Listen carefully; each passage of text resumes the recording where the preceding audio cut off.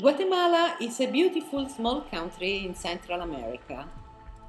Called by the Maya land of the trees, Guatemala's abundance of biologically significant and unique ecosystem contributes to Mesoamerica's designation as a biodiversity hotspot. Guatemala, after years of dictatorships and civil wars which violated all human rights, is currently enjoying a period of democratic stability. Nevertheless, this developing country still faces many social problems and is among the 10 poorest countries in Latin America.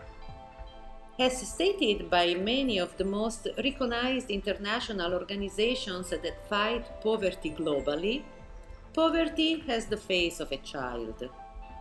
This year, through Colors of Life, we hope to make a small difference in the life of some children in Guatemala, the children who are mentally challenged.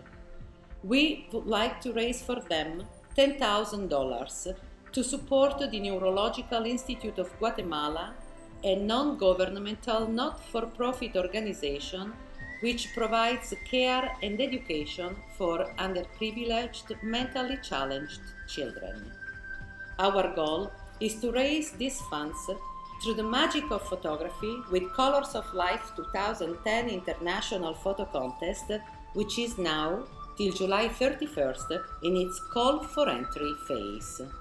To all the photographers, professional and amateurs, we need you to help with your participation in the photo contest.